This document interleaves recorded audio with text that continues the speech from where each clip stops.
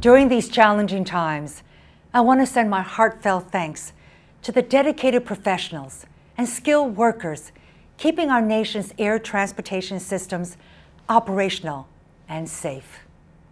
Thanks to you, 800 FEMA flights have delivered nearly 1 billion gloves, gowns, and other protective equipment to medical workers.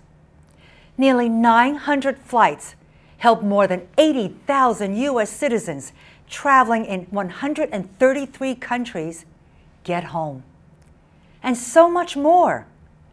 I also want to give a special shout out to the air traffic controllers who have worked so hard to keep our national airspace open and safe.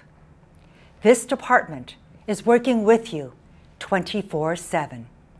We have already provided nearly $10 billion in support for airports, as well as regulatory relief to operators and health guidance for air crews. So thank you for stepping up during this unprecedented crisis. You are making a real difference for our country.